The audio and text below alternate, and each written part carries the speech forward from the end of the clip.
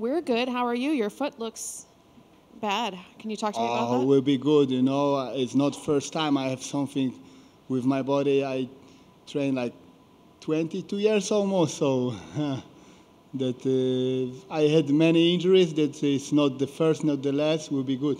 Is it the worst? No, for sure not. Do you think it's broken? No.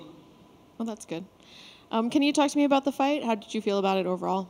I feel really good. I feel really good. It was like everything stick to the plan. I was surprised that William just did nothing, you know. But I just spoke with the coach, and he said, yeah, that he couldn't do because he couldn't feel the distance. I was like pressure him all the time, moving back and forward, changing the position. So it was really difficult to him to counter. I saw him, he was waiting for the right hand counter. But yeah, so I didn't come close to him. I didn't get any big shots from this heavy guy. It's, yeah. Do you think people make too much about his muscles, his physique? People talk about that a lot, and then it didn't seem to kind of perform, I guess. He was sort of, like you said, he didn't really do much. Yeah, but to be honest, probably he didn't do too much because I didn't let him do. It's like in the fights before, he knocks people out many times, right? It was not like he couldn't do anything, because probably he could, but I didn't let him do the things. That's why he couldn't.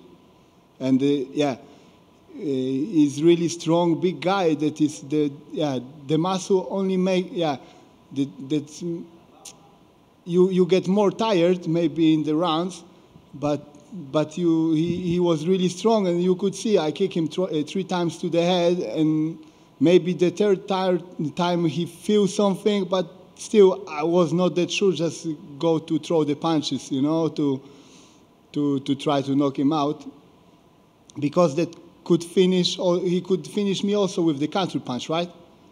Like heavy hands, heavy guy. Yeah, you have to be careful with that.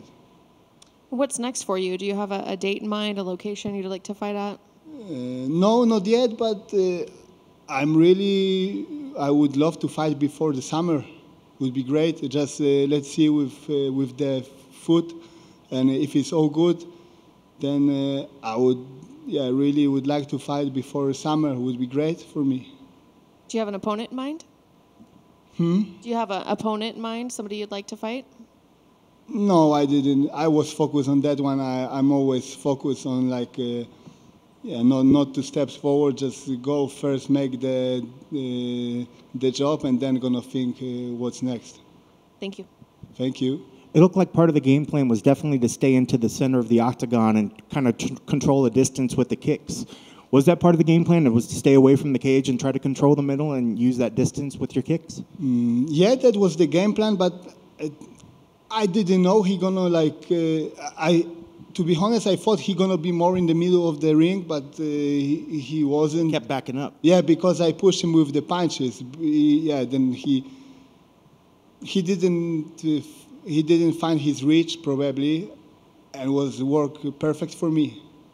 And it looked like you were really focusing on his lead leg to maybe take away some of that power. Was that definitely part of it too? And could you see that it was starting to become compromised? Yeah, to be honest, we was working on it, but that wasn't real. That go out in the fight, because in the first 2 kicks I saw him. He was like, "Oh, it's nothing." So I know that it's something.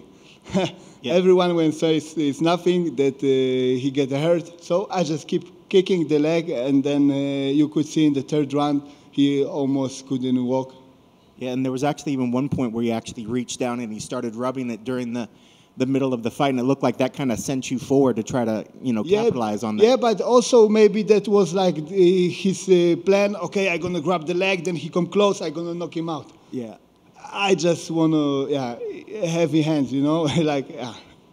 And that's got to be, and you mentioned it a little bit earlier, surprising that he never, at least at some point, charged you or tried to throw the hands. Are you surprised that he just never released anything? Because he looked like he was upset at the very end of the fight, but he didn't really do anything to change it as the fight was happening. That surprised me, but that what I just talked with my coach, that he said he couldn't find the reach. The distance was like, I changed the distance all the time, and it was difficult to him to just do something, to go forward, to just throw some punches.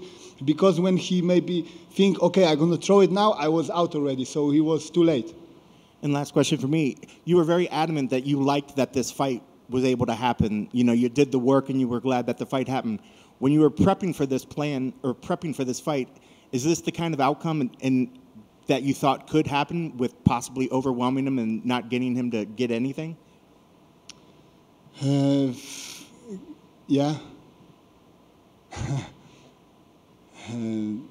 Yeah. Awesome. It was a great fight. It was very, very dominant. You got to feel pretty good about that, your performance overall out there. Thank you so much. You bet. You're back here.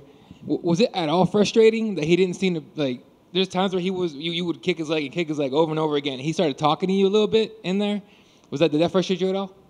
No, he just tried to disturb me. Yeah. That was his plan, I guess, just to, and I keep focused because I know that's work, and I just was in my mind, okay, I'm not gonna be disturbing from you, from your talking.